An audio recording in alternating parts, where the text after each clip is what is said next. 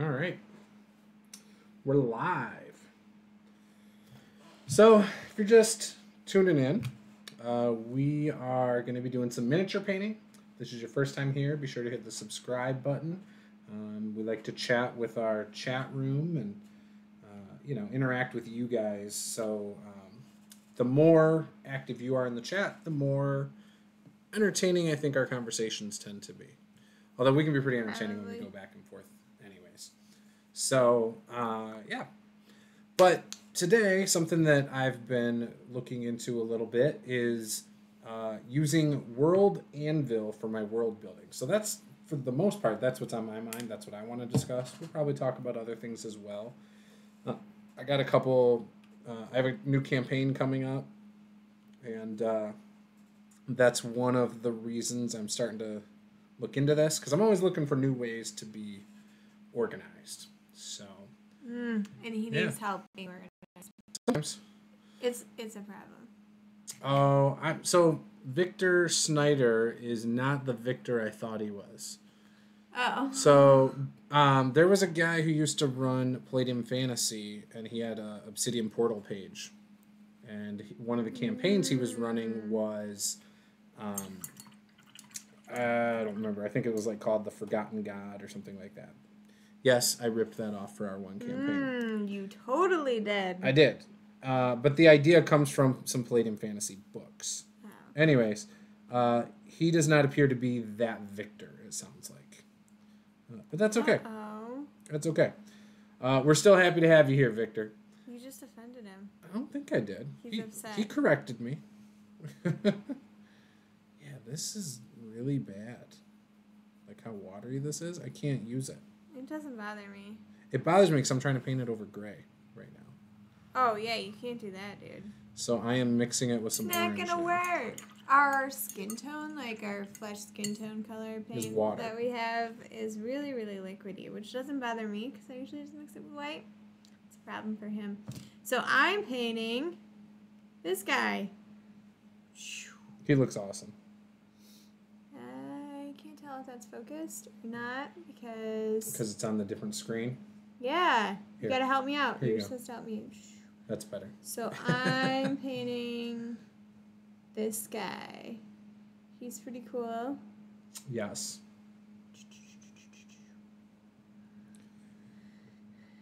And yeah. Yeah, that's as far as I am. Victor, we have talked about Heroes Unlimited. The guy I'm thinking of runs, I think, strictly Palladium Fantasy. It's like the Long Forgotten God campaign. It's basically the characters are trying to retrieve all the pieces of the old god, and they, I think, do different things, like grant different powers and stuff like that. It's really interesting, actually. But, yes, I did confuse you with him. And I've known him for a long time, going back to 2014, at least. He's got a YouTube channel, too. I just can't remember the channel. Yeah, I don't think he's done anything on it in a couple of years, though. But I follow a lot of people on YouTube, so I may have just missed some stuff, too. But, yeah. Gets mixed in with everything else. Yeah. Type of thing. I am painting this guy right now. I had painted gray over his abs, not realizing that wasn't armor. So I'm using orange as a base, and then I'm going to go over it with our peach color to lighten it up, I think. But I don't know how that's going to work out. That's not going to work. Yeah, I don't know what else to do. I really don't. I didn't want them to have a peach skin tone anyway. Remember? I wanted them to be more demonic. Yeah, you should have done green or something. No. Green. I'm not using green. No, I'm going to keep sticking with this orangish color a little bit. Oh, shoot. It is so watery, though, when I mix it with the peach. I also agree that this wizard looks, terrifying. So if you could just... He looks awesome. He wants him for, an NPC, which is a little scary because that means he's easily going to be the bad guy. Well, I want to use him in Descent into Avernus as, one of those cultist dudes that we've been fighting. Like, he matches almost the pictures in the module. Like, they almost match it. The way they look, like the way they're dressed and stuff. Oh, really? A little bit. Huh. The only thing they don't have is a flail. A flail would really set it off. Yeah, no, this guy's got this. Yeah, no, it's cool. Scythe thing going on here. Yep, no, that works. But yeah, so anyway, so we've got a new campaign starting Saturday, and I've got a blue binder that's full of just loose notes from previous games that I've run in my homebrew world and things like that. And it's fine, but it's hard. It's not organized well. And in fact, it's just not organized at all yet. Been meaning to do that. But then I was like, well, if I'm going to organize it, and I've typed some stuff up already, but why don't I just type it up into something like an Obsidian Portal or World Anvil? And World Anvil has really got my attention lately. I've used Obsidian Portal before. I really liked it. It was fairly easy to use. But everybody uses World Anvil now. And it sounds like World Anvil might have better capabilities compared to what Obsidian Portal used to have. What's so funny? Little known fact, 99% of interpersonal problems can be solved with a large axe to that. This axe is cool on this guy, too. Look at this axe. It's got like a face. I don't know if you can tell, but it's a face on there. Yeah, you can't tell in there, but there's a face on this axe, and it's really, really awesome looking. I love it. So, anyway, so these guys are going to be used as some of my demons in hell, I think. Maybe the... Well, I'm not going to give away what, but yes. They're, I think, going to be used for that. That was very specific. Just demons in hell. That's as specific as it needs to be. Gosh, such a hater. So, anyways, I've been following World Anvil, though, on Twitter. And I follow them on Facebook. I have friended some of the developers. I've seen other YouTubers cover some stuff before. Some of the things I'm most looking forward to is the timeline aspect. It looks like you can create the timeline in the in the website itself, like with the looks of it and graphics of it and everything, and then click on things to expand on them. Which seems really cool. So I'm looking forward to doing that. There's obviously if you import like your maps, you can actually click on the map and zoom into different areas. So like if I click a city, it could actually have a city map there. Things like that, or notes. I could have it like jump out to like a written blurb about the city. You can hyperlink in your articles to different things. Like, say I have an article about like these heroes that did some great things to save the city or whatever, and they're called like, I don't know, we'll just say the Provokers or something. And then you could click on the Provokers and it would take you to like their bios or whatever you want it to actually link to, or background information about what a provoker is or something. So this seems very like OneNote-esque. Sort of, but a lot more user-friendly and not something you have to have on your computer necessarily. Right, but sort of like that style where like it's easy to insert like yes tables. But like OneNote is still charts. You're limited in how deep you can go because of the tabs, the way that works. This is like infinite levels of deepness. What do you mean? Because of the tabs? So like OneNote, you get the tabs on the left. You can indent them like up to 3 times, and then you get the tabs along the top, right? So under each tab at the top, you got the side tabs. No, mine just keeps going. Okay. Anyways, I use OneNote, but that's fine. Okay. There are limits, I guess, is my point. But gotcha. And I mean, you can do whatever. You can create as many pages as you want, but the amount of indentations or whatever or subfolders is still limiting, I feel like, in OneNote. in my opinion. Because I've tried using OneNote. I must not have hit my limit. It's not. Yeah, it's not. How deep do you go with yours? I don't know. I have like 15 tabs. So. And all my tabs have like 10 things. I don't know. So I'll just show you quickly what I mean. They won't see it, but you will, and that's okay. I'm opening it right now. Yeah, no, I'm just asking you, like... It's very similar. It seems very similar to that kind of style, right? Like, sure. where you're putting... For organization, yeah. Yeah, in where little you're putting, buckets. like, pages in there, and then you have subsections, and you can link, and, like, hey, I inserted this picture, I inserted this table, graphic, whatever thing, you know. Right. That type of stuff. Oh, I forgot. So... Ooh. The other day I had an issue where I... Oh, shoot. My hair is like... I just got out of the shower, so my hair's all wet, and it's driving me nuts. Sorry. Continue. So the other day I got all upset because I thought my son deleted my Xbox ID. Oh, yeah. And I wasn't mad at him. I was just frustrated. And last night I couldn't sleep, so I got up and figured out that it was a different website. Or a different email associated with it somehow. Apparently they assigned me one when I started Xbox. So I got an Outlook email for my Xbox user ID. So, anyways. Moral of the story is that he was able to recover it. Yes. All is well on the Xbox account.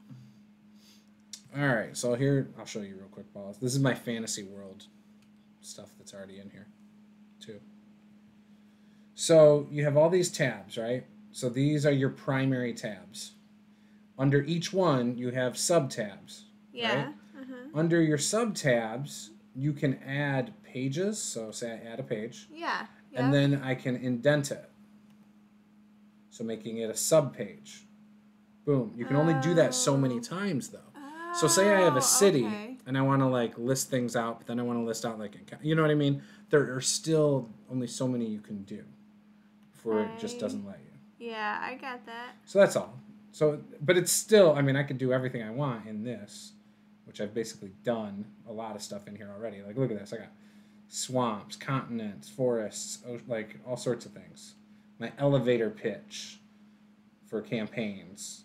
How magic works, locations. So anyways, I'm going to take... You're way better than I am. Yeah, monsters I've made up. Magic items I've made up. Gods and goddesses. Factions. Which in this I only have 7 of them. 6 of them so far. But I have more written down elsewhere. Custom feats for 5th edition. Roll tables I've been working on. Look at that. Oh my gosh. Yep, and then look. That looks cool. I got more stuff. Stolen items that I haven't started. You got so many things. Guilds. Monster creation tables that I'm working on. And then notes. So like Draconic Ancestry, all sorts of other things. And then I was going to take some of these things and put them on my website under a section called My Homebrew World. Oh, that'd be cool. I still might do that.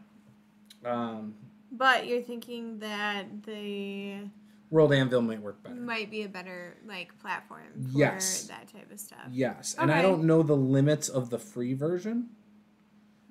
Okay. But that's all I plan on using for now. Unless things are really getting crazy and I'm killing it with other things, like the new job I'm getting and stuff. That might change things down the line. But we'll see. Yeah. But right now, it's definitely not necessary.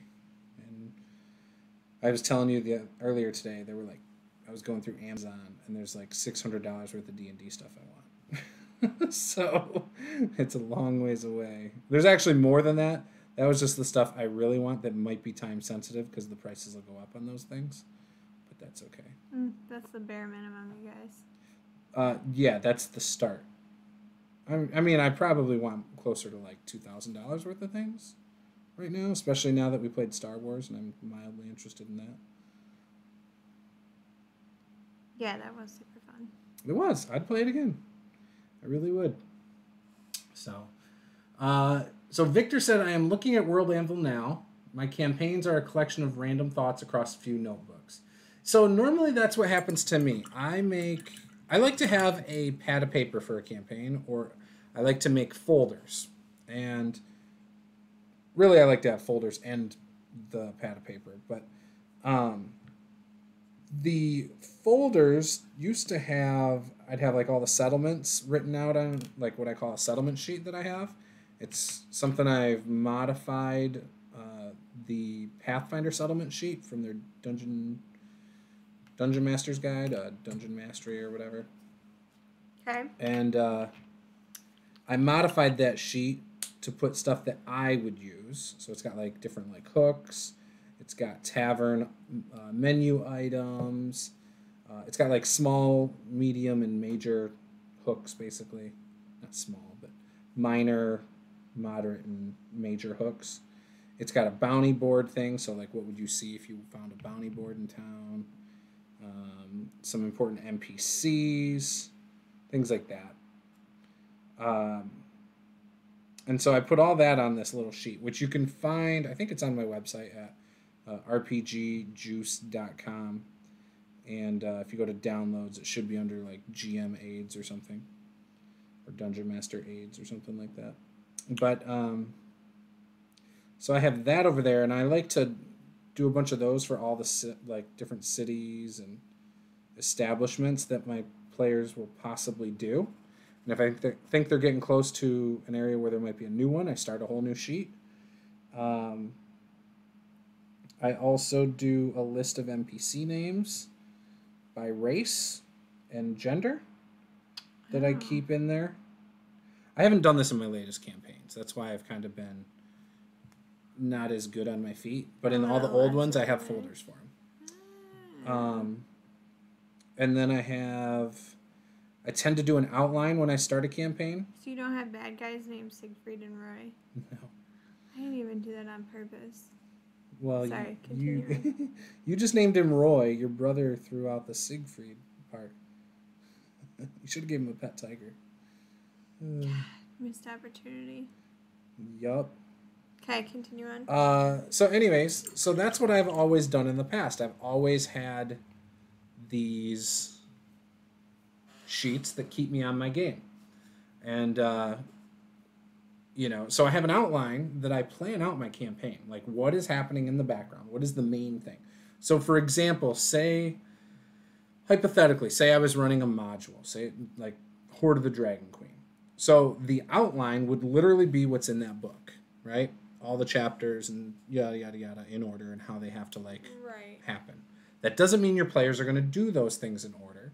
However, things that are time sensitive will still happen if your players go or don't go. For example, say Tiamat Rising, and they decide not to go into that place because they're like, we're not high enough level. Well, you've done everything else in the campaign. So Tiamat's going to rise, no matter what. You know what I mean? But now... coming for you. Yeah, but now I have complete freedom over how that unfolds because it's not going to happen the way it did in the module. You know what I mean? Now, I wouldn't run the module that way, but that's how I run my homebrew stuff because I'm more comfortable taking liberties in homebrew games. So, gotcha. So that's how I've done my stuff in the past. And what I like to do as well is I like to incorporate, for example, we played with your brother and his brother-in-law and sister-in-law and all of them. Well, when that campaign ended, I incorporated their player characters into the setting. So even though we didn't play too far into it, I, in my head, finished the story. And then when I wanted to play a similar story in the same area, I fast-forwarded it in the timeline 80 years. And we played again, and the new players discovered the statues of those former heroes in the main city. Okay. Do you remember that when you guys were heading back to try and stop the onslaught onto Stonehall Keep at all? Probably not. I feel like a little bit. Because you were like, wait, that was my brother's character. I was like, yeah, and then you see another statue. There was the only characters that were still alive from that campaign were the elves, because they live so long. So I was, those were the only ones that did not have statues yet. One of them, I had actually, is an NPC in another area, and he's changed his name. Nobody knows that like who he is or anything like that.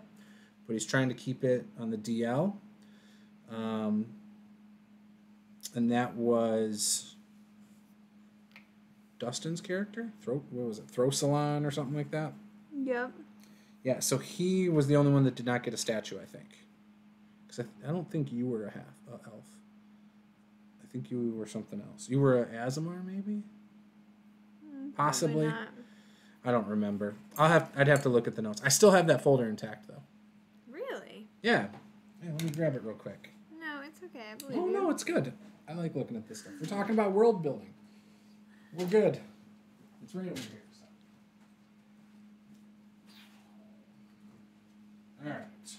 So this is my homebrew folder. It's like a 1.5 inch binder ish. I keep notes from all sorts of stuff.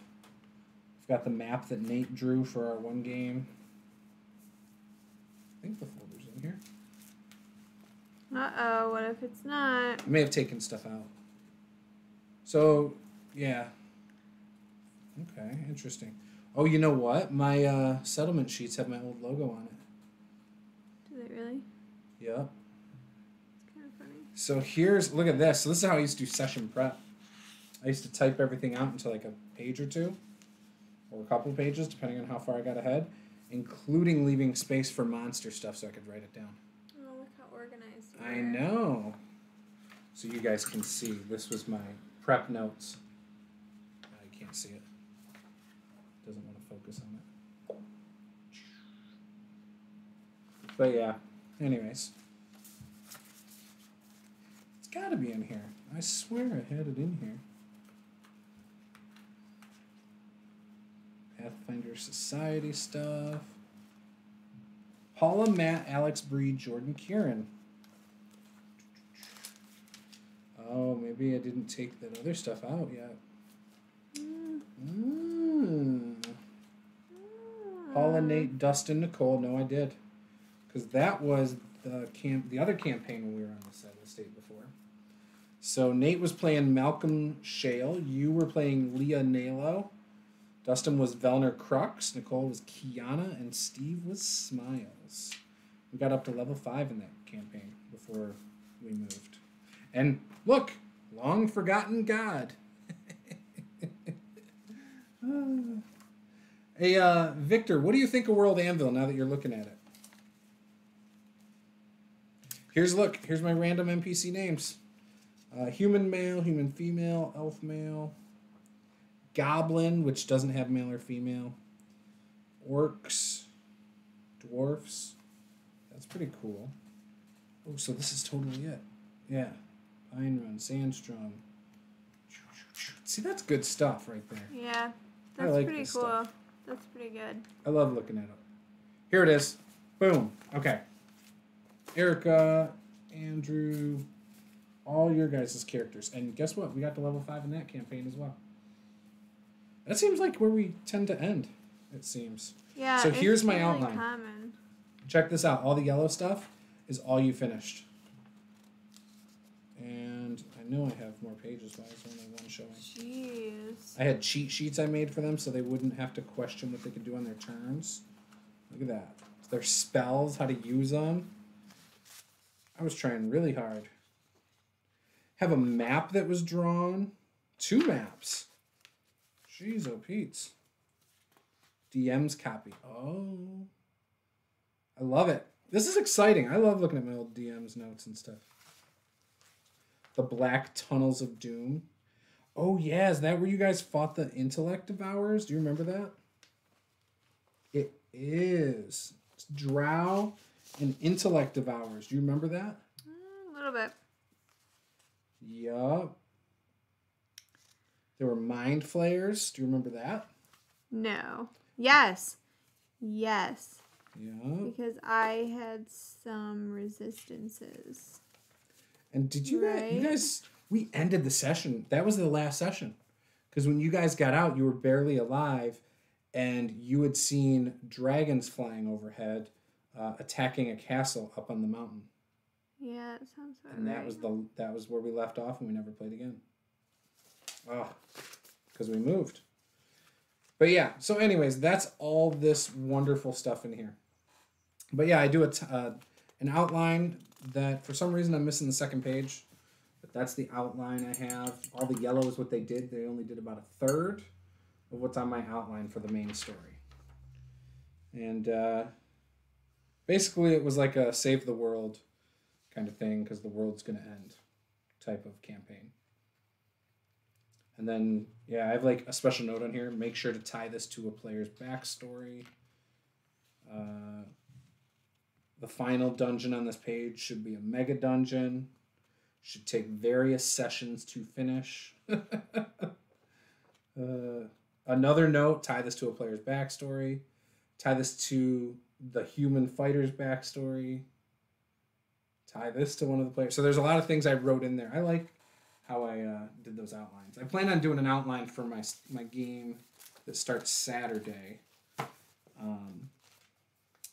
But I got to figure out what we're going to do in that campaign. I'm not 100% sure yet.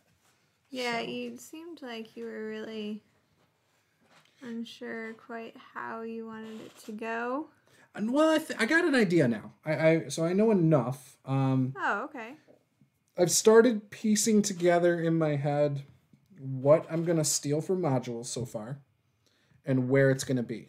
Okay. Like, boom. So I know what I want to start with.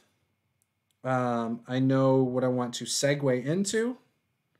And in between there, I think there's going to be some of my own stuff that I'm just going to make happen. And, kind of go along with that. I think this... Will that look dumb if that's red? Right here? Well, I don't know. You got like neon orange. The orange is going to get covered a little bit. Just not yet. Like that's the base for the skin tone. I'm going to change it.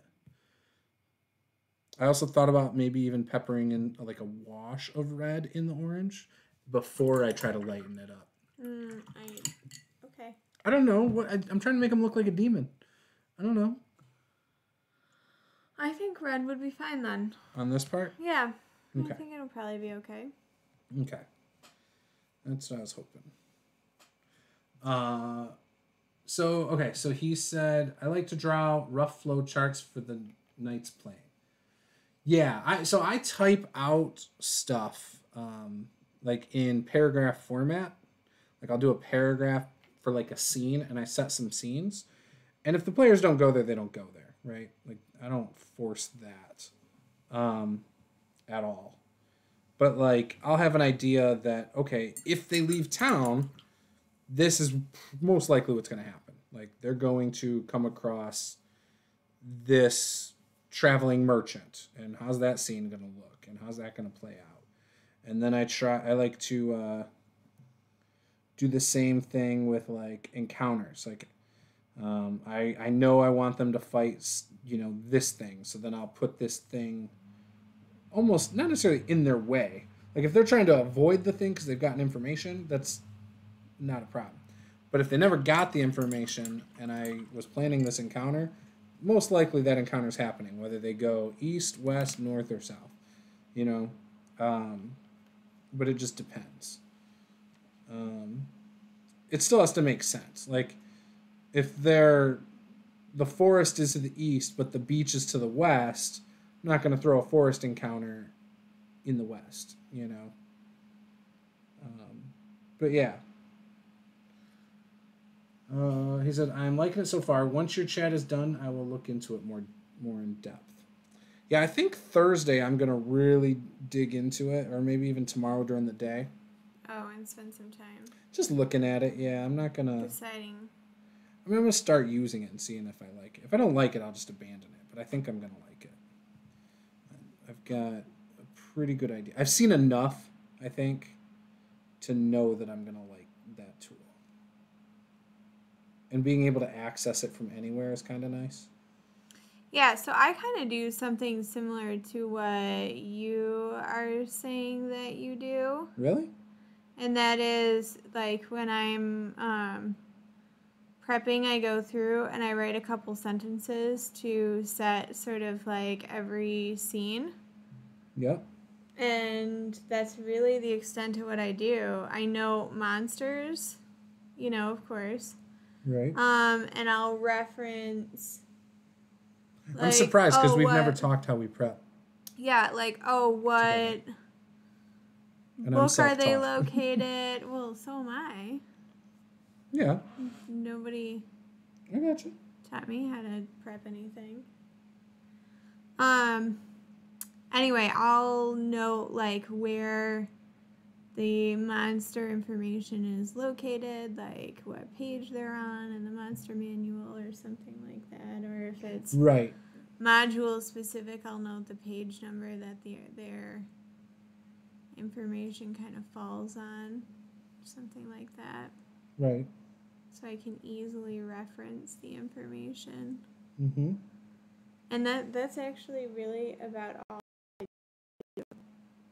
That's most of what, Mm-hmm. I don't know. Yeah, no, I just think that's interesting because,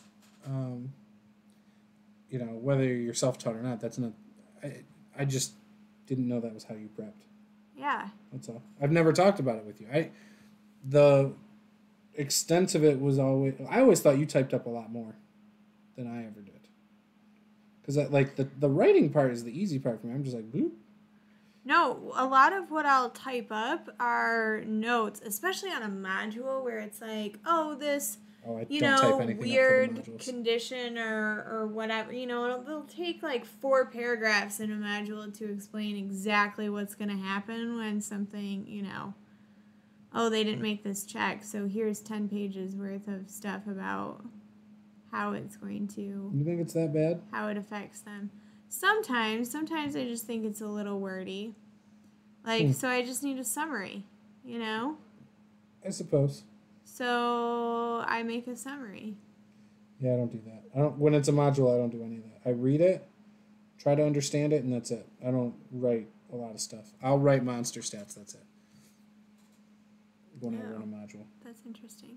Yeah, I don't feel the need to write things down when it's already in writing.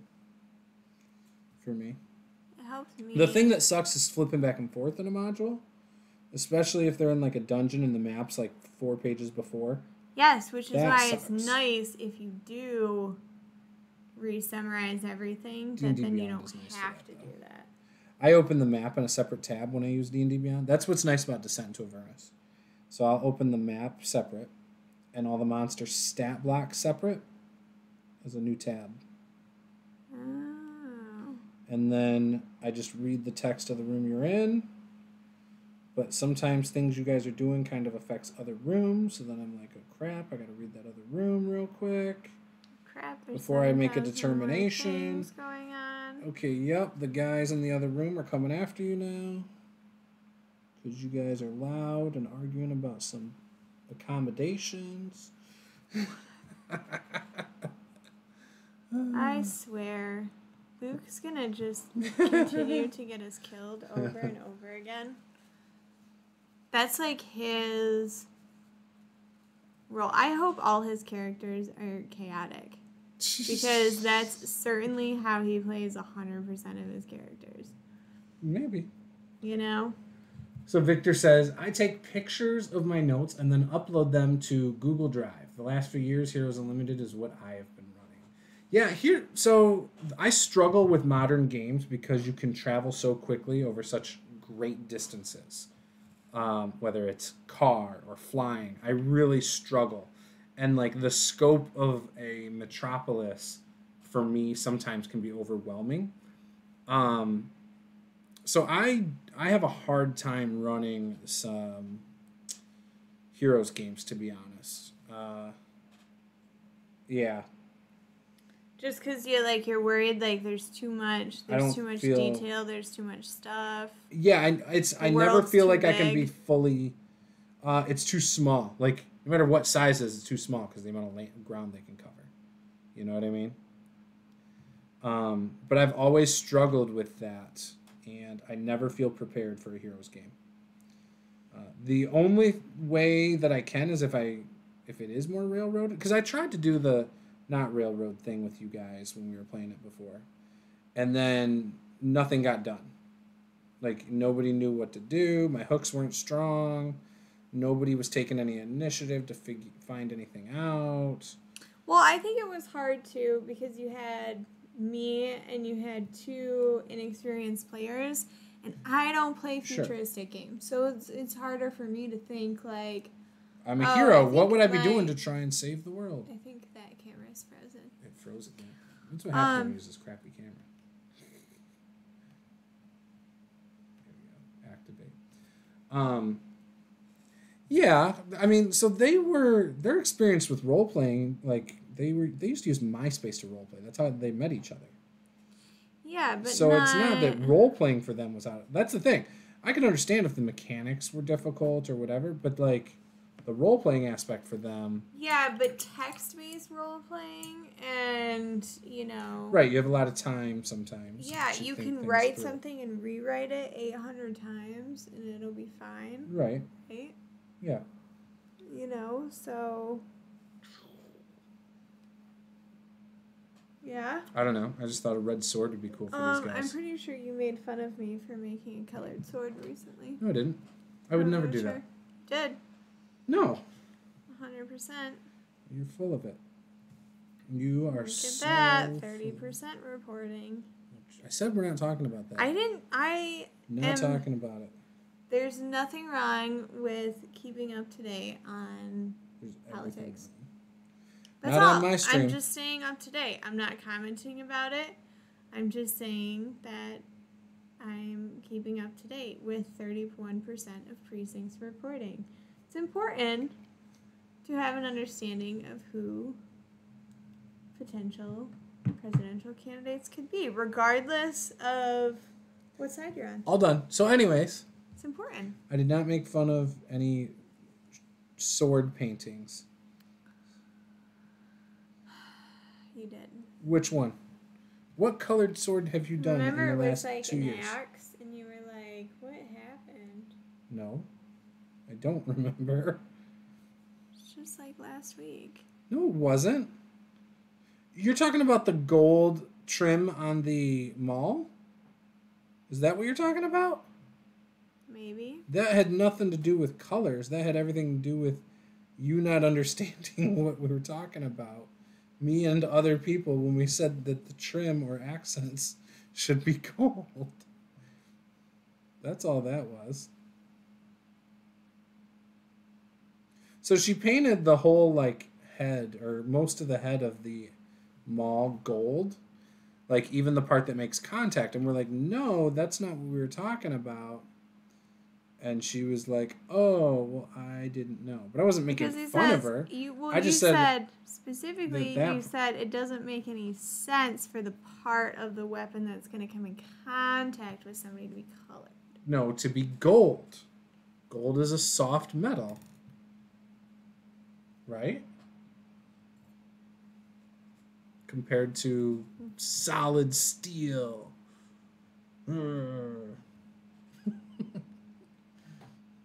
That's all. Well, we went from 5 people to 1 person. That was...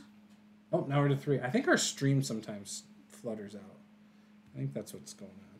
Because it did that the other day, too. Where it went from 6 to 0 in no time. We're questionable. We get boring at points. People are just like, screw this. I don't know about These people are weird. So I'm most excited. There's a lot of things about World Anvil that excite me. Okay. Like I said, it's the timeline thing. The keeping organized. Yeah, because organization, I know you might find this hard to believe, is very important to me when it comes to role-playing games. Very important, especially as a DM. I am always trying to find better ways to be organized, to make things quicker and more efficient.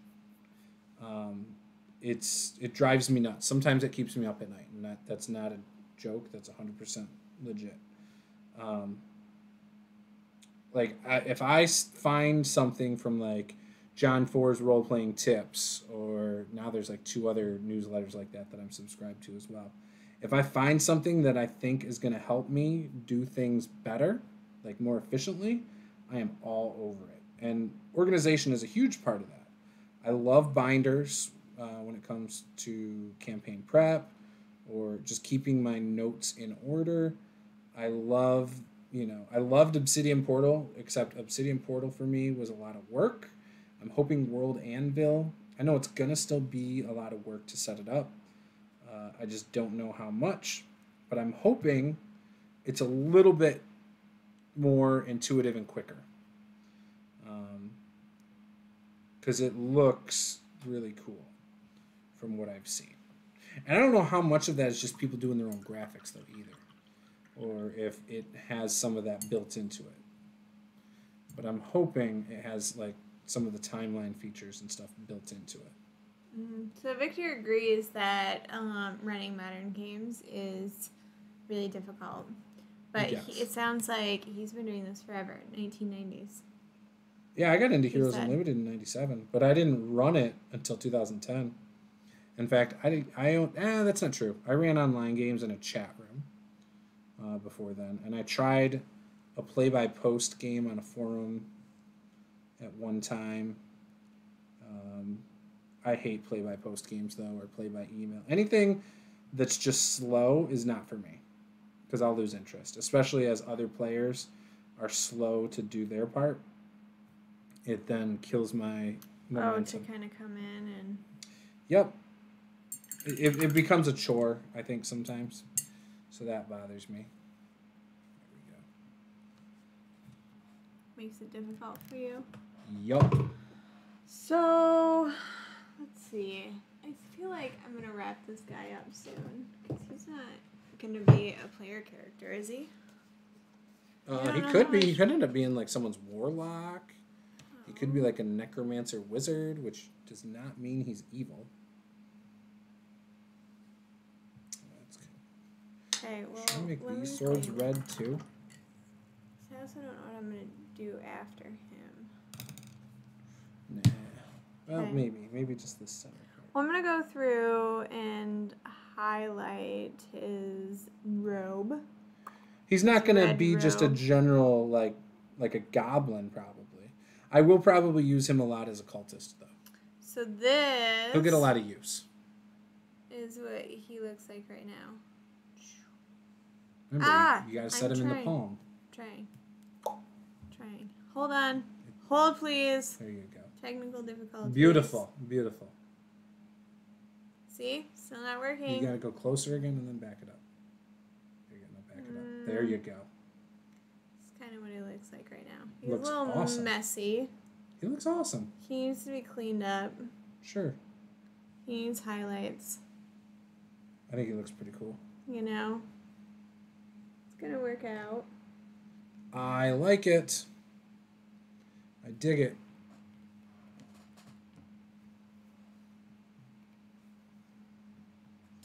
I agree that it's hard to run modern. Once that I've been doing is setting the game back in the 90s. Plot device that I use is a shadow senator. He or she is the government contact. Yes. So I have a Rifter that has a game that I always wanted to run. It's in the future, though. But for the most part, it makes it pretty easy, like, to run that campaign for superheroes. It's like Super's Registration Act, I think. It's a 2-part Rifter, and it's heavily based on politics. It's actually really good, though. There we go. That's all I'll do for him. Cool. All right. I'm pretty happy with that. Yeah? Yes, I'm very happy with that. Yeah, the best note-taking I've done for a lot of my homebrew stuff is in OneNote, though. OneNote has been pretty useful. I do have to admit that. I mean, that's what I used at work a lot. It looks amazing. Is that long scroll his shopping list? Yes. So that's the list of his spell components. That's his murder list. He's getting ready to go to Target. Oh, speaking of which, he's there's self-aware. There's a video I want to watch. It's on Instagram. It's like Men of Target. Oh, my sister posted that. Did she? I want to watch it. It looks like they're tailgating at Target. It looks hilarious. So I need to watch that. Yeah. Janelle posted it. Well, that's nice to know, because now I could just go to her page rather than try to find it on Instagram again. I've seen multiple people share it on Instagram, and I'm like, oh, I want to watch that.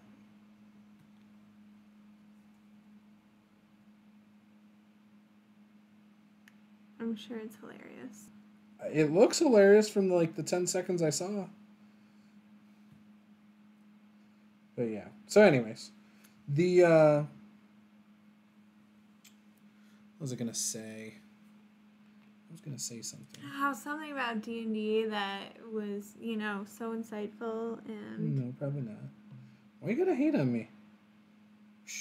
I'm not. I'm telling you that you're insightful. Yeah, but there's totally sarcasm in that. A lot of sarcasm. That would never be me. Of sarcasm. It's not me. Yeah, okay. I would never do that. Whatever. Today, a coworker told me, they said, Paula, I don't think I've ever heard you say the words, "it's fine," without being sarcastic. Oh, that's not a good thing, though. So, anyway, I remember what I was going to say. Oh. So, in some of these streams coming up, there is a high probability I will be doing some terrain crafting while Paula paints minis. So there's some guy locally was selling a boat that he made using some XPS foam and stuff, and he's selling it for $300. Now I have no desire to sell it. If I made a boat that looked as cool as his, that would be mine forever. It looks amazing. So I plan on trying to do that because one of the reasons I don't want to run a Saltmarsh campaign is I feel like I want to own a couple boats for my miniatures before I do that. Oh, in order to have properly run it or something? Yeah, to make it really awesome. It just isn't as awesome if you just draw it on a map. Oh, this is our boat. You know what I mean? But having that prop to play on would just be so much cooler. Don't you agree? I mean, I agree, yes. It would be pretty amazing. I don't think anybody is going to disagree with that. So that's what I need to do before I ever do that. That's your goal. Yes. That's my life goal. I need to make a boat that looks epic before I run any seafaring campaigns. It doesn't mean I won't use makeshift boats for one-offs here and there, but to do a full-on campaign, there's some things I need. 1, a Kraken. 2, a couple boats that looked cool. And that's it. That's my criteria. It's just a 2-item list. Well, no, I need more than one boat. Because what if you fight some, pirates? Then you gotta, get into, this guy's up on the, whatever it's called, the Eagle View thing. And... Crow's Nest? Yes, Crow's Nest. There we go. Thank you. The Eagle View thing. I couldn't remember what it was called, okay? Such specific... First of all, I suck with terminology of ships. So, as evidenced by Matt calling me out on that in our one game, which is only more reason I don't want to... ever run something like that without an actual prop, because then I don't need to know what the hell it's called. I can just say, he moves over here, and everyone can see where he moves, and that's fine. You can label areas ahead of time. That too. You can etch it in there and be like, this is for you guys who don't know anything about boats. I'm trying to help you. I know everything. I know everything as the person who labeled the boat. No, that bothered me when he would do that, and then acted like I was dumb for not knowing. It's like, I don't freaking know. How am I supposed to know? Jeez. I don't remember what you're talking about. He was like wanting to design their boat, and I said, go for it. And then he's like asking me questions using the terminology of the boats. And I'm like, sure, I don't understand most of that stuff. He's like, what do you mean you don't know what the whatever is? And I'm like, why would I know? I don't own a boat. I've never owned a boat. Not into pirate culture. Like, I don't know. Not into Hell, pirate I didn't know what the little front skirt thing was on these guys' armor, and I forgot already what it is. Yeah, I would say, I already forgot, so. Don't know. Dwayne helped us with that one. Yes, but now Dwayne's not here to help us with it again. Right. And there's obviously a problem. Yup. Sorry, Dwayne. Well, he's not here to be sorry to. We're trying. Were we, though? I tried to remember. Did you try? It's not my forte. Remembering? Yes. I'm not going to say why. She may have been dropped in her head once or twice. That's... Not really. I'm kidding. Just joking. Yeah. So world building? Do you like to world build? Because you did the Thakos thing, but I don't know how much detail you put into that for world building. So I'm willing to design small areas. I don't usually do a whole entire world. I do as I go. You start small as you go, yeah. Right? Like that's out more of common. Necessity. You know, so they want to be from a different, like, oh, I want to be from a forested region. Okay, so name it. I'll find a place to put it. Right. You know, that type of thing. Yeah, I don't think I do it to the extent that you do. I do draw out a world map ahead of time. So I have kind of a general idea of what I want the world to look like. You map first. So, yeah, that's what I'll do. Interesting. And then I do not map really at all, usually. Yeah, I have of my world. My world is mapped out. It was because I was trying to play around in Photoshop a few years back, and so I came up with my general land masses at least, and then started peppering things in there. Yeah, no, I'll actually do that kind of at the beginning. And then sometimes that inspires me to, you know, oh, hey, these guys over here would, you know. Interesting. Yeah. I didn't know yours started with a map. Yeah. Why not? I don't know. I just didn't know that's how you started. I know a lot of people do. I just didn't know you did. That's all. Yeah, because then you know where everything is located right off the bat. Because, like, for example, with the Thakos thing, I never saw your map. Well, that was an island. Right. So it was just one island. No, there was a couple islands. We had to travel somewhere else. Yeah, but that wasn't like an entire world. That was just like a few islands. No, I understand that. Most people don't build their whole world to start a campaign. Yeah. Most people do what you do. They start small with an area, and that's about it, and then work from there. But I still never saw your map. Yeah, no, it was just a really small area. So, okay. You know. Sure. How much do you need to do, right? Yeah, I don't know. If you have a map, though, I want it. Because didn't we decided to put that into my world. Oh, I don't know that I still have it. Well, that's no good. No good. I have a problem with creating NPCs for world building.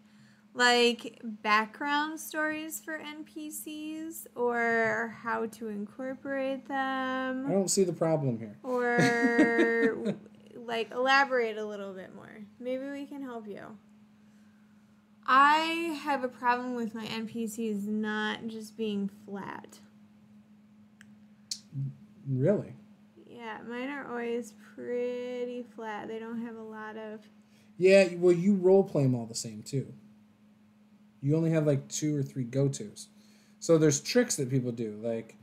It's because I haven't developed them ahead of time because I don't think you're gonna, Sure. torture. Well, I get that, but this guy or whatever for information. So I don't plan out anything different. I got that. So I get that. So, but some people will just have a mannerism, like they are fidgety, or rather than changing their voice and maybe even how they role play, they do something with their face or they do something with their hands, or you know what I mean. Or sometimes people will just grab a prop. Like a book or whatever, and when you're talking to this character, they always have this prop in their hand.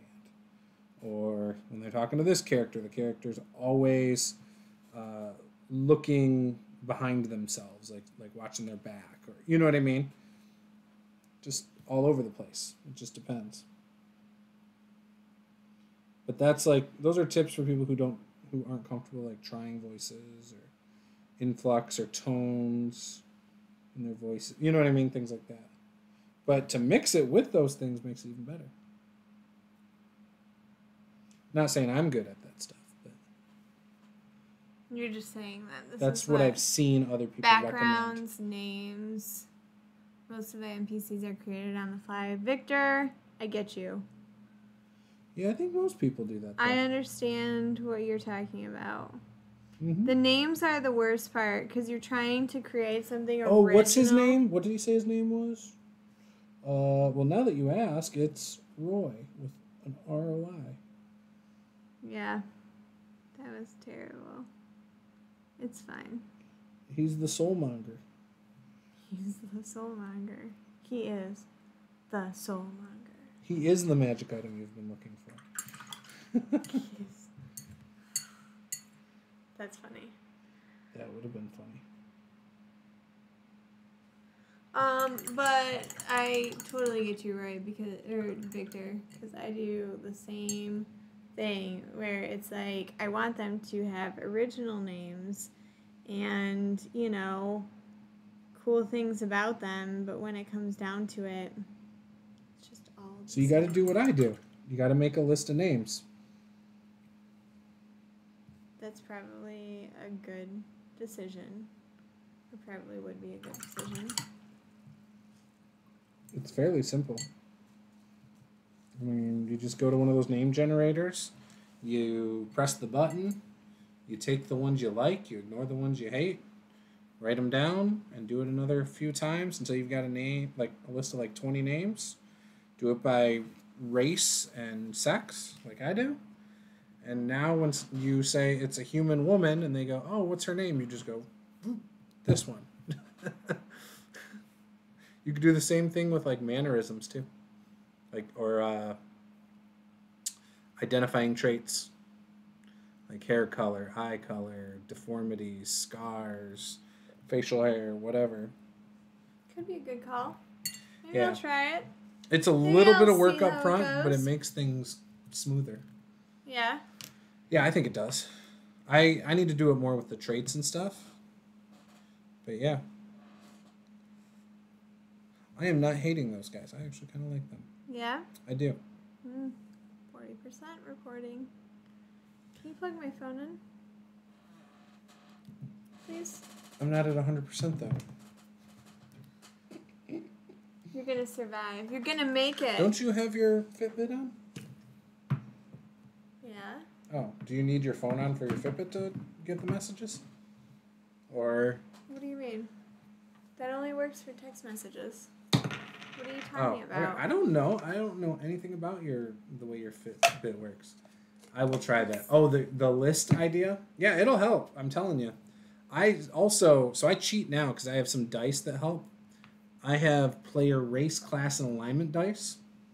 And so I roll those sometimes when someone's asking me, and then I use that to inspire what they look like or act like.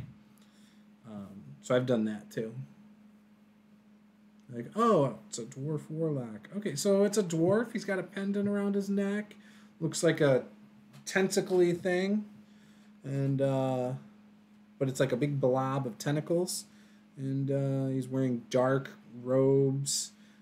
He seems kind of brooding and mysterious. There you go. That's what I would do if I rolled a dwarf warlock. Brooding and mysterious is a... That's a good descriptor. Appearance. Yeah.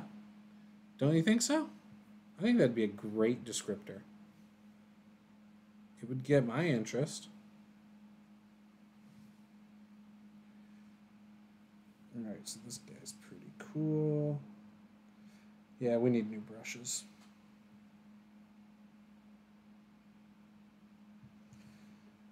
You guys sell them at work, right?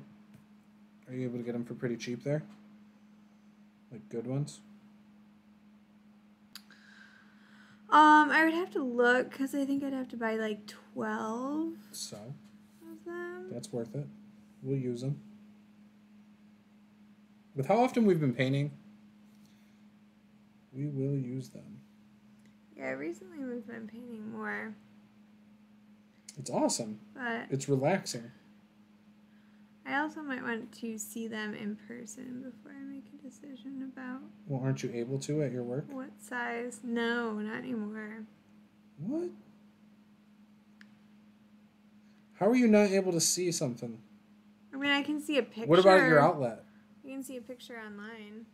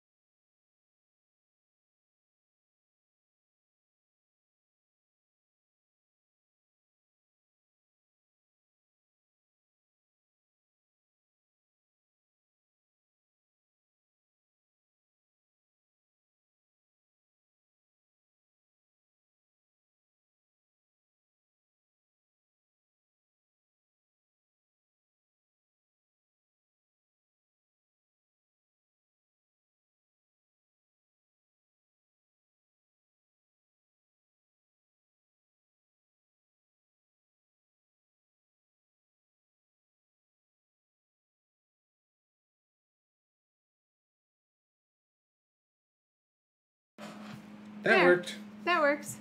All right. Have you tried unplugging it and plugging it back in? Because apparently that works. That was weird, though. That is the ultimate. That is... Fix. I can't stand some of this technology stuff, how it does that. I get really annoyed when things don't work how they're supposed to. I mean... Like, really annoyed. That happens to me constantly at work. So... What? Things not working the way they're supposed to? Yeah. Yeah? Like what? Like your computer? Yeah, but you're doing programming stuff. Isn't that usually like user error, or is that not? Sometimes it's user error. Sometimes it's not. Sometimes I just don't know what I'm doing. So yes, it's user error. It's fine. It's all good. Get some more gray.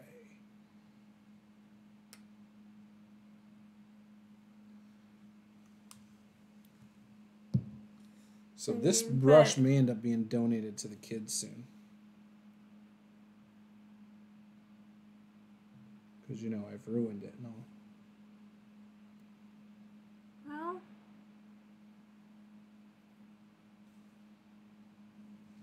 May end up becoming one of the kids' paintbrushes. Which is fine. It'd be a perfect brush for them to learn on. Right? Yeah, we just don't do a lot of painting with the kids. I know. But they want to. All the time. Mommy, Daddy, can I paint miniatures? Yeah, how about no? Sorry. Nope. Not yet. It's hard because it's like you want to, but you also don't want to. I do want to. I want them to be able to paint miniatures. I want them to learn and get good at it and enjoy it. Think about it. Like, when they get older, wouldn't this be cool to sit down, like, the 5 of us and paint miniatures? Like, at the table or something? I think that would be a lot of fun. And then, the next night, play D&D all day long just because we can. And then? Do it again the next day. Watch your kids end up, like, hating RPGs or something. No, they won't. There's no way. I would be shocked. Absolutely shocked.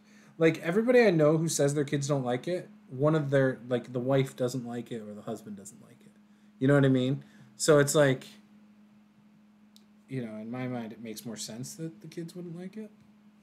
You know what I mean? Oh, yeah, because the other parent also doesn't like it? Yeah, but see, since we're both super cool... Yes. Yep. Like, eventually they're going to go to conventions. Like, it's going to be, like, ingrained in them. Like, the reason I think I like RPGs and stuff is because of the games I used to play with my aunt growing up. You know? And, like, we play some games with the kids. We're starting to do it a little more. We've slowed down the last couple weeks. But we'll get back to it. Lily likes the idea. I need to get her playing D&D again. Because she really wants to. Oh, maybe I'll work on her character next. There you go. But yeah. So, I don't know. It'd be cool to get her really into it.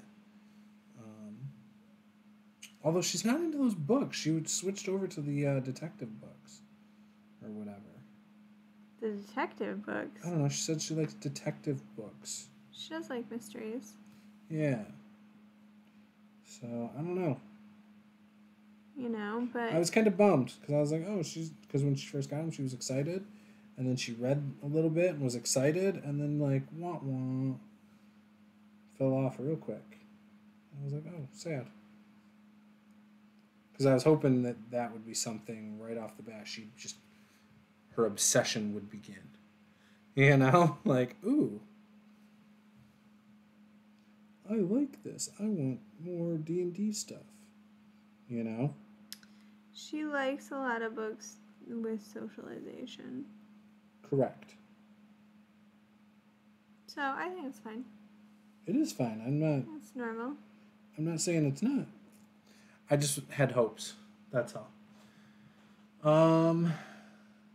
Other streams I watch have that happen as well. Oh, okay, cool. Then I don't feel as bad.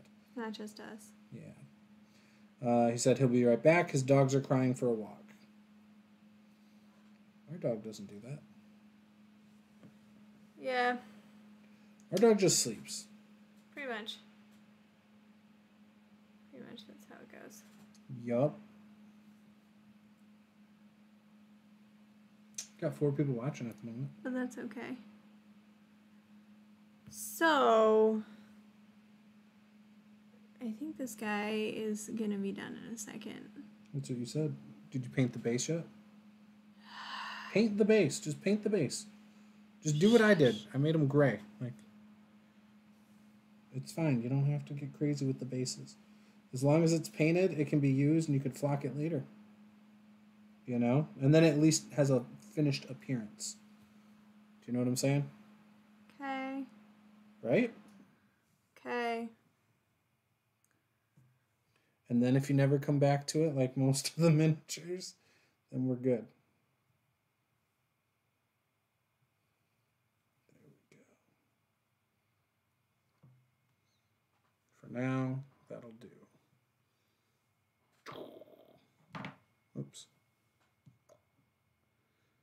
I mean, I feel like I'm making progress. I'm happy. I'm painting the bottom gray. Cool. Then I'll do his eyes, and then I'm thinking about it, try and do something with the words. What's he look like? Scroll. Well, right now I'm painting the base. Right. So, hold on a second. Or did somebody else ask? No, I asked. Oh, okay. Yeah, then you can wait.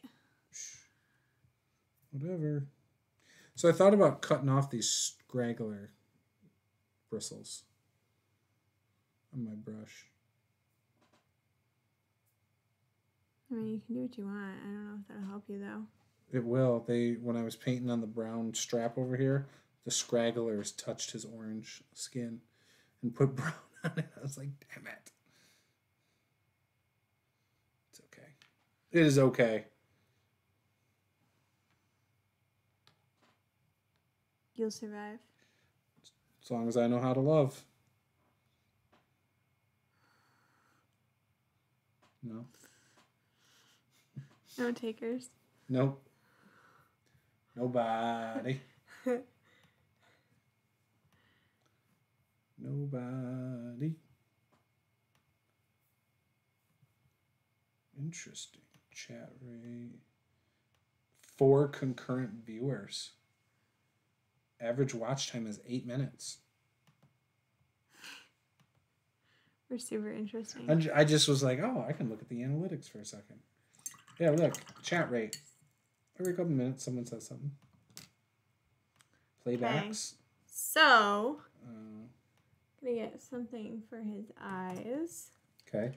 And then we'll see about these words. I'm not sure. It's a little risky. Mm-hmm. It's like super risky. Yeah. It's most likely I'm going to screw it up. If you say so. I wouldn't screw it up if I were you. Thanks. You're welcome. I'm just saying I wouldn't do it if I were you.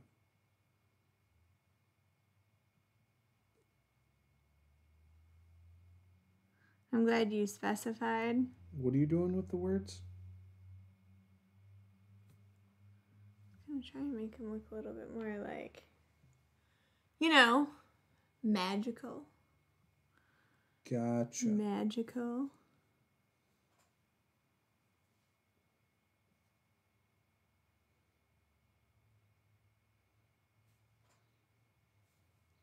Yeah, I don't know how you make the words look more magical, though.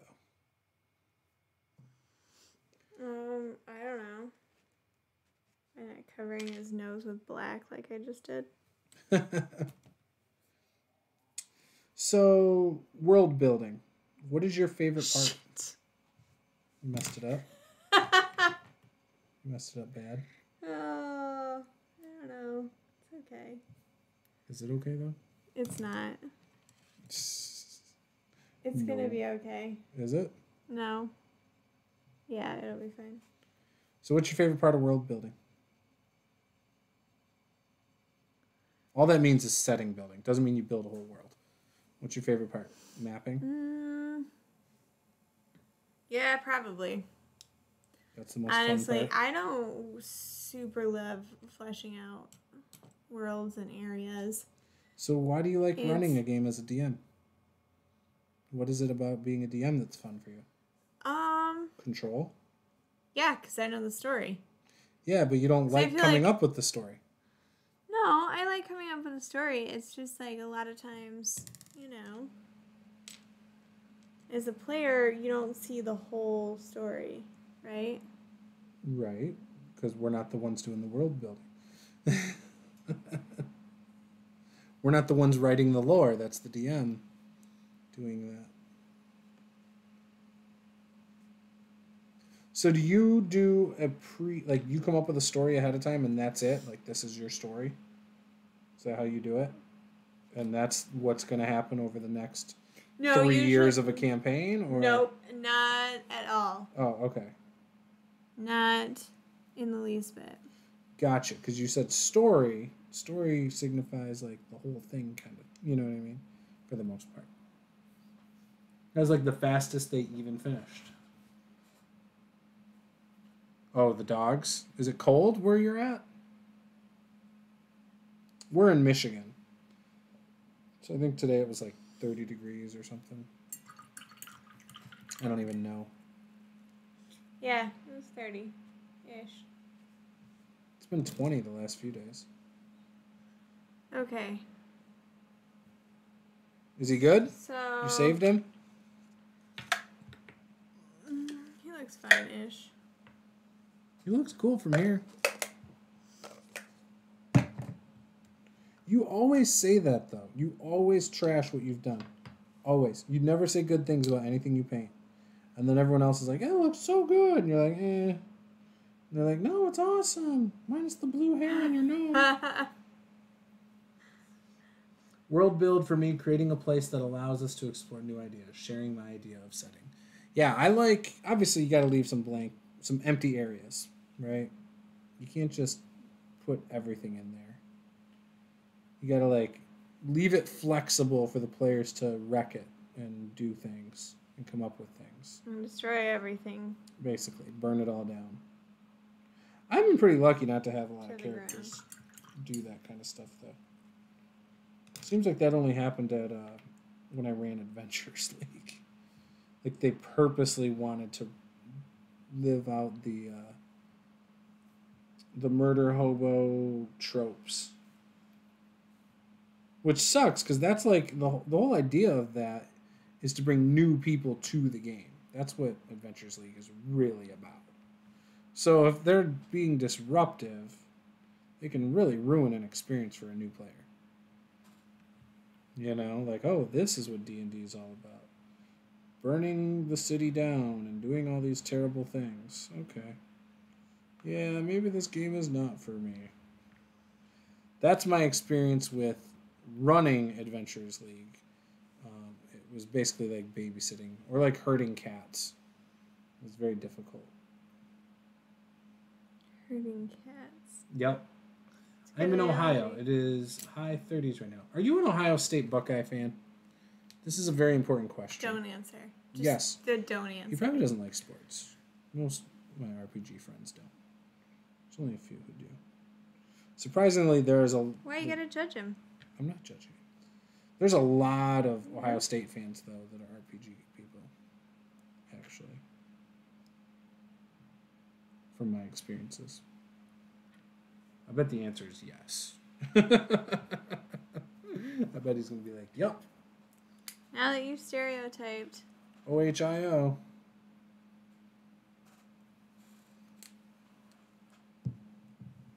It's what I do. Got to stereotype the Ohio State Buckeye people. So what I'm trying to do is make it look like these letters have like a green glow. He said, "No way." All right, you're good in my book. See, he knows what Ohio State Buckeye fans are like. That's why he said, "No way." That's great. That makes me happy. Made my night. MSU's having a hard time with that whole coach situation. Yeah, did you hear what happened? That's what I've heard. No. So, D'Antonio wanted to coach one more year, and then he wanted to step away and pick the person who was going to replace him. He wanted to be part of that process. Michigan State had already hired a firm to help with the hiring process of their next football coach. So when he found that out, he was mad that they went against his wishes and announced his resignation immediately. That's what happened. He felt slighted. Isn't that stupid? Yeah. It's very petty. Very petty. Like, ride it out for your last year, and you still might get to be part of the process. Like, there's nothing saying that you weren't going to be part of the process.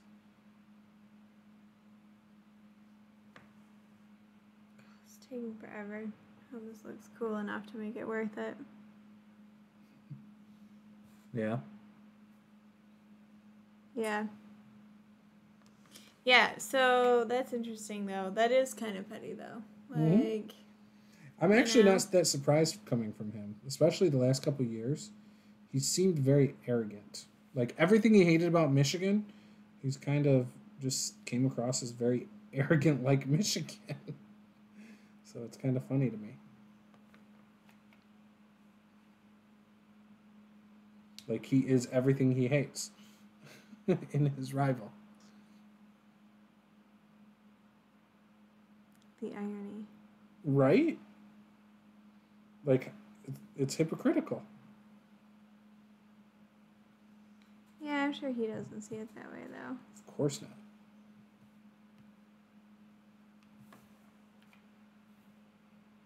But that's okay. So, in other words, he screwed over all those kids he recruited.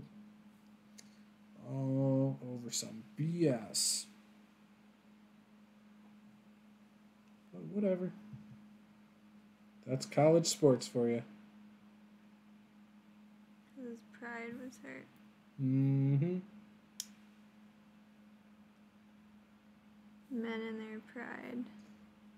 Or whatever. Women have pride too. Women do some similar stuff. Mm-hmm. They do. Okay. I block plenty of them on Twitter for that.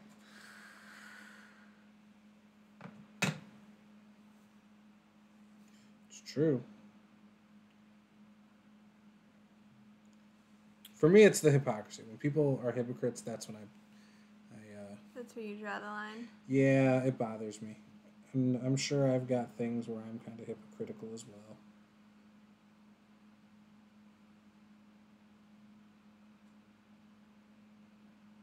I'm sure everybody does. Like, girls... Okay, so here's one that I typically agree with women on. When they get mad about being objectified, right? I can agree with that, right? Oh, you're being objectified. That's not right.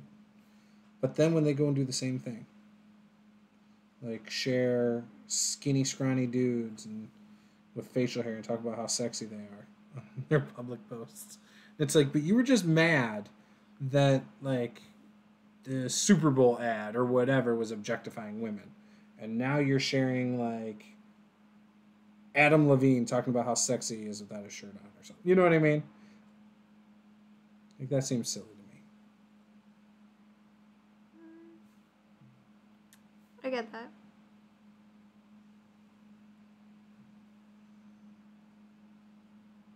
And besides, we all know Adam Levine is too small to be sexy.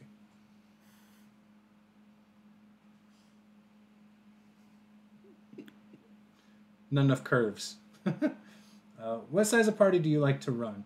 My limit is 3 to 5 players. That way everyone can RP. How long do you run at one time? 3 hours till 5 hours for me. That's a great question. So I like smaller groups like that as well. I think 3 or 4 is perfect. 5 is good too, because then your group can do a little more, especially if you're talking about like D&D or whatever. You can throw tougher monsters, things like that. For a heroes game, because like it's so unbalanced as it is, and I don't try to balance it. I don't like restrict powers or stuff. I think 3 is good, and then I just try to adapt to what my players are. But yeah, D&D, 4 is perfect. 5 is still good for me. Now, time, if I'm running an online game, I prefer 2-hour games. Sitting in front of the computer for 2 hours running a game is my ideal amount. If things are going really well, 3 is good, maybe 4, but 4 can really start to drag, especially if like anyone's having an off night, because online games are just a different beast for me. In person, I really think 4 hours is good, with a break in the middle, like a 20-minute break in the middle. And when they show up, I like to socialize a little bit before jumping in. And then I like to assume that there's going to be a little bit of socialization afterwards. Because to me, like, gaming in person is just more of a social event than just playing the game, usually. Unfortunately, time doesn't always allow that, but yeah. What about you? So I would say that I mostly agree with everything you said. But with the exception that I would prefer to have 4 players. Can you hand me the white? Sometimes when you get down to 3, it makes it a little bit more difficult on the players to be able to play just whatever they want without having issues in your party. Do you know what I mean? Mm-hmm. Like not having a cleric or not having a wizard or something like that. So I feel like that doesn't matter. You get a little bit bigger, it makes it a little bit easier. But I think that anything past 6 is too much. Because for me, anything past 5 is way too much. It goes too long. But I like 4 is like optimal number. Yes. I think that's the like perfect amount of players. And time. Do you prefer all the bases covered, like the core 4, like the healer, the utility, the frontline fighter, and the spellcaster, for example? No. Okay. What is your ideal makeup of a group? Oh, I don't care. You don't care? So you just mentioned the healer, for example. Yeah, so... So what if they don't have a healer? So it doesn't bother me, but I find that it bothers parties. Okay. You know, like they have issues with, I don't know what type of character to play, type of thing, because we need to fill this gap. And then they don't play the character that they want to play because they're trying to fill a gap in there or something like that. Yep. And so then they're just not as into their character. I feel like 3 hours is a great amount of time. If you're going to do a bigger break in there, like if you want to like have lunch or have dinner or something like that and then go back to playing, then I can do longer sessions. Yes. I don't prefer to run sessions that are over 3 hours though. Right. That's like I'll play long sessions, but I don't want to run it. Right. So I think this guy's done. Oh, he is badass. That is so cool. You need to seal that. So, what this guy looks like? I think it looks great.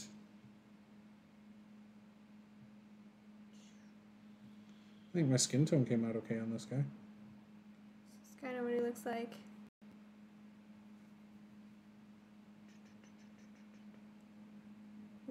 His words there are kind of green. I don't know if you can really tell or not. You can in person. Maybe you can a little bit.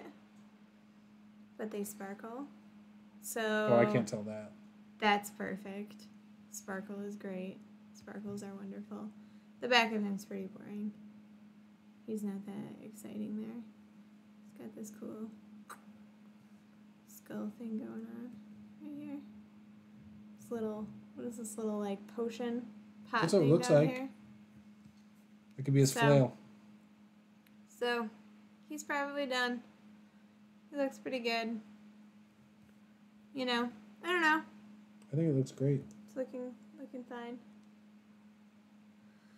So, yeah, he does look kind of cool, doesn't he? Yeah, see, look at they sparkle. I'm going to use him Saturday. I like him that much. He will get used. We will make characters and that guy will be used. He will be used. I think I'm going to get a lot of use out of it. So... Don't you think the skin tone looks good? Yeah. See the brown on the chest in between there? That's from the scraggle hairs. Our group will talk about what we're playing. Most of the time we end up covering all the roles. I disagree that is needed. A group of fighters would be able to deal the hurt. 100%. Yeah. So I've always wanted a group of like all fighters or something like that, personally. I just think that'd be a lot of fun to play, like more of a group that seems like it would make sense to be together from the standpoint of, oh, this is a mercenary company, or this is a wizards guild, or something like that. I think that would be a lot of fun to play. That'd be kind of interesting. But I feel like you need a good group for that, or a specific like type of group. But I would love to play stuff like that. So I think I'm going to start painting this miniature. Which one's that? Oh, yep. This is a character that... It's 10 o'clock, by the way. Ooh. I'm going to start painting this next time. Friday. This is a character that my daughter wants to play. So, if you have any thoughts... Color-wise. Let me know. I think we're going to do a purple, pink cape thing right here. She would love it.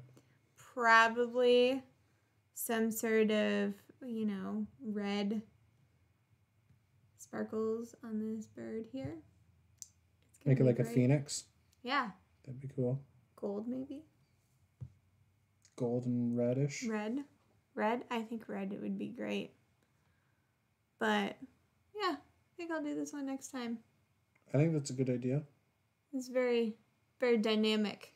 And she'll seal some of the miniatures she's already finished. Well, yeah, but that's not very interesting to watch. No, but it's going to happen. It's got to happen at some point. Maybe you just do it before we go live. Sure. At some point, I'll do something like that. We need to seal them. But yeah. Yeah. So, anyways, I'm just going to finish my skin color on this guy, and then I'm calling it good. But I like it. I came up with a good color, I think, for skin tone. But it's not really the demon thing I wanted to go for, unfortunately. Yeah? Not quite what you were thinking? No, it's normal. It's a normal skin tone. It's pretty pale, too, actually. I mean, it's not like as white as some of the ones you've done, but it's a pale skin tone. But I think it looks good for a skin tone using that water, peach, orange, and white. Yeah, I was thinking it looked a little orange. The skin tone? Yeah. I think it looks actually pretty realistic. Look at him. Yeah, I suppose.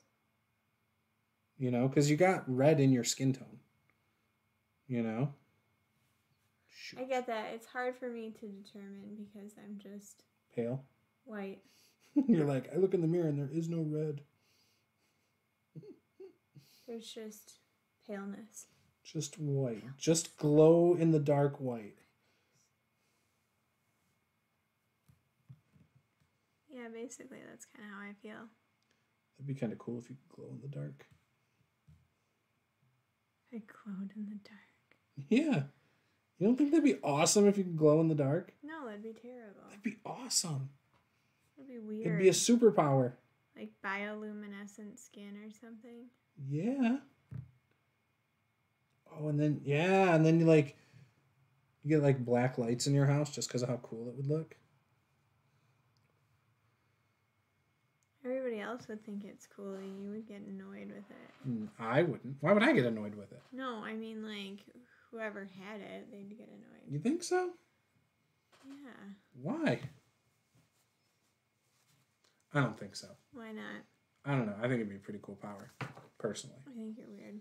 So, anyways, we will be doing this again on Friday for sure. There's Thursday. I am not sure. I might try to go live and do some prep for my Saturday game. Might start using some World Anvil on Thursday and sharing my screen, and I'll probably just use this and turn the miniature painting camera into the screen share. And obviously Paula's camera won't be there. And so then you can see what I'm doing. But yeah, so if you want to watch that, let me know in the comments. And Target Man glows for easy aiming. Nice. But yeah, then Friday we are going to be painting again some more. And yeah. So again, thank you for watching, guys. I really do appreciate it. If you're not on the Discord, join our Discord. The link should be in the description below. If not, if you go to any of our social media, especially our Twitter, there's a pinned tweet with all the links to our social media. You can follow us on all of them. I post, if I'm going live that night, right now I post a image that says we're going live. We got a game tomorrow night, so lots of stuff going on. So again, thanks for watching, and we will see you guys next time. Game on. Bye. Bye.